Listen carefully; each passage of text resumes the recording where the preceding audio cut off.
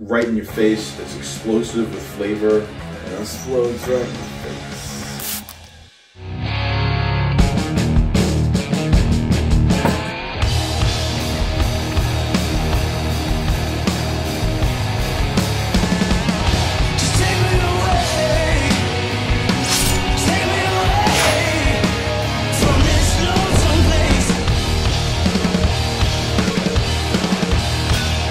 Yo, yo, yo, what's up? We're back for another one. I'm your king, the Whiskey King, and this is my jester. Oh! Season 2. Oh! The King's New Lair. Hell yeah. I know it's been a while. We appreciate you joining us again. We got something special for you today. Our buddy Rich from Long Island Spirits. Shout out to Rich. He hooked us up with 2 new offerings that he has. First is a limited edition Rough Rider straight bourbon, oldest they have, and it's the Old Lion. Before we get into all the details, the other one is a brand new release they have called Field and Sound. The concept with Long Island Spirits, they were founded in 2007 and it's out in Bating Hollow, New York. If you're on your way out east on the North Fork, it's like surrounded by the vineyards. They have the Long Island Sound not too far, so it has a nice maritime influence. They use all local grains, so you're getting the Long Island terroir of the area into the product. So it's a true farm to glass for Long Island. Why is it called an Old Lion?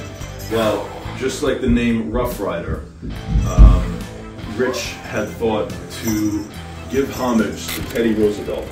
With him being here on Long Island and Sagamore Hill, the Rough Riders during the Spanish-American War and then having to settle in Montauk for a while.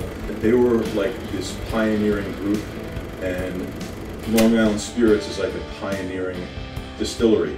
They have influence from Kentucky, but they do it in their own way to bring the Long Island terroir to the glass. The Old Lion comes in because Teddy was actually called Old Lion in his old age. It's coming in at 126 proof, which is 63%. It's an 8-year bourbon, 60% corn, 35% winter rye, and 5% malted barley. So without further ado, why don't we, Jester, why don't we get into this? Oh shit, I think we lost him. Yo, yo. Yo, yo. Yo, I think he's out cold, man.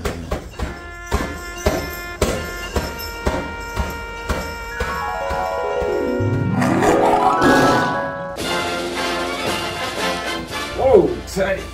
In the flesh. Rough Rider Estate. Welcome. This place is awesome. Might I offer you a drink of my finest? Kind of way ahead of you here. Take a sip.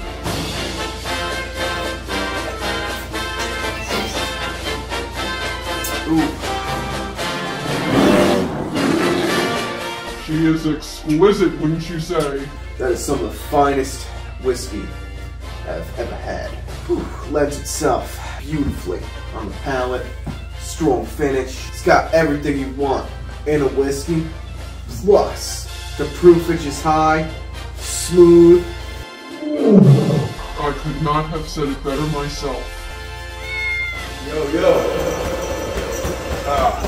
Super itchy. Yo, yo, yo, yo.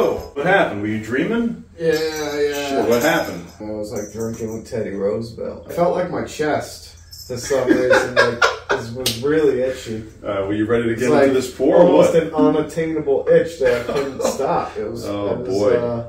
I don't know what was up with it, you know? And, Well, let's cheers it and get into it, right? Thanks again, Rich. So, Teddy, this one's for you. So I was actually nosing this before and I was taking some notes. And Rich. Yeah. For me, the immediate nose on this is like a sweet spiciness, like caramel, black pepper, berry. Definite thumbs up on that nose. Oh yeah. Easy. Oh easy. yeah. And you know what's interesting for 126 proof? Sometimes when you get a pour and it's a much higher proof, you could have an issue of the alcohol vapor kind of scorching the nose. messing up the nose. Yeah, but this doesn't have that at all. This is really nice. Why don't we get into it? Take a sip. Oh, wow. That's nice. Oh, yeah. 100% easy thumbs up on the palate. This is a very dangerous bottle. It's dangerous. It's really smooth for an really high an 8-year 126 proof. Crazy smooth. Think of your traditional bourbon, but different, with a unique Long Island terroir twist. What I mean is it's sweet and spicy. You get that winter rye coming through. It is oaky, barrely, caramel, vanilla, berry, sweet. Like I said, the little peppery, and you get the spiciness from the rye. The finish is really long as well. Like, this is a complete pour. It's bold. It's right in your face. It's explosive with flavor. You know? Explodes right in your face. You get that kind of the briny maritime influence. Yeah, you know, instead of being high up in the mountains, but you still have the Long Island climate as well. So what do you think about the finish? He knocked it out of the park. Easy thumbs up on the finish as well. Now here's the real question. Is this going to be a banger? The age that it's at, how it's drinking, how smooth it is for an 8-year. I've had some 12 or 13-year whiskeys at this proof that burned out your palate, couldn't even taste anything. Absolute scorched earth. Combine the fact that he's making a unique product to bring farm to glass concept of Long Island at a good price. Yes, you know what I'm talking about. Slid into the yo! It's a banger! Bang! No, it really is. Shit, we haven't done that in a while. Just as a little out of it. Yo. Teddy came through, and the old line. Cheers to Rich, and cheers to Teddy, the old lion who it's named after. Alright, so this is a bottle and bond whiskey. It is a bourbon. So again, it's a new release from Long Island Spirit. This is going to be a 60% corn, 33% rye, 7% malted barley. Shit. It's going to be 100 proof.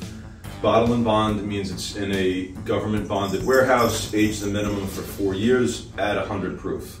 Now, where this comes about from Long Island Spirit is they're emphasizing the maritime influence, how it brings a subtle brininess into the whiskey with Long Island terroir and their own twist from a Kentucky bourbon.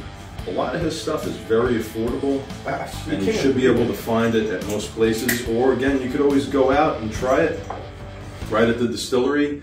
They make cocktails. Take flight. They have live music. Oh yeah, live music. It's great. It's right there on the water. It's beautiful scenery. Just it's usually got like a food truck or someone brewing something up, you know. Ooh. Interesting nose. The other one definitely had a lot more going on. It's like floral though. Yeah, oh yeah, that because it was so powerful. That for me was just incredible. Yeah, that was on another level, that smell. So this one for me, yeah, like flowery, briny, and fruity. Yeah, I'm getting some apricot, like a vanilla. Whoa, apricot again. Yeah, but it's not the strongest of nose. I'm still gonna give it a thumbs up. The price he was coming out with this, I think he did a great job. Oh wow. You really get the brininess on the back end, that like coastal. Yeah. The coastal maritime influence. It's like it's no joke, it's really there. It's crazy. It's like You get taste but I'm getting like a little orangey apricot and then like the brininess. It's I'm getting smooth. a lot of vanilla shining through. Yeah. You get this for a very affordable price too, right? Yeah, I think this is a killer bottle for what it is. I'm gonna give it a thumbs up on the palate as well. We went from a 126 to a 100.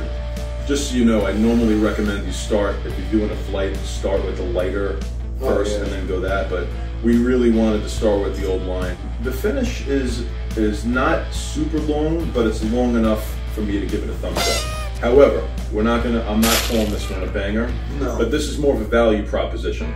This is a great pour, good example of Long Island terroir at an economic value. You should be seeing this on the shelves sometime soon. And here's the thing, you know, for you to make a whiskey stand out, you gotta do something different. And there's so much kind of mixed up with Kentucky juice at this point, and specifically MGP out of Indiana. Nothing against it, but like, You could start a distillery, buy whiskey from them, and just come up with your own label, and you don't even have to make it. So a lot of whiskey starts just tasting all the same. So what you really got to understand and value the art in the bottle is what Rich is doing at Long Island Spirit. That pioneering concept, like Rough Rider, Old Lion, all this stuff we were talking about earlier. The pioneering spirit of that in what he's putting in the juice, and it really shows in whatever he's making. Now, we also visited the distillery. We did a whole tour with Rich. He is incredibly accommodating. If you go there, make sure you say the Whiskey King and the Jester sent you. Say hi to Rich for us. You will not be disappointed. Yeah, come on, man. Yeah, thanks again. Incredible. You're the man. Incredible. But they have a regular bourbon. They do a cask finished bourbon with a brandy cask. They do a really unique single malt, which is actually a beer, like a stout beer converted into a whiskey, which is one of the most unique single malts you'll ever have. Very good. And he also has that bottled in bond as well. Yeah, and they'll have a cherry smoke on one of them and a brandy. It's good stuff. We appreciate you joining us again. If you're new to the channel, consider subscribing. Hit the bell notification so you know when we got more coming out. Yo, we're on Instagram. Tell them where. Whiskey King Reviews. Definitely leave comments, interact with us. Tell us what you'd like to see or what you'd like us to review, Until next time, everybody, cheers. Drink responsibly.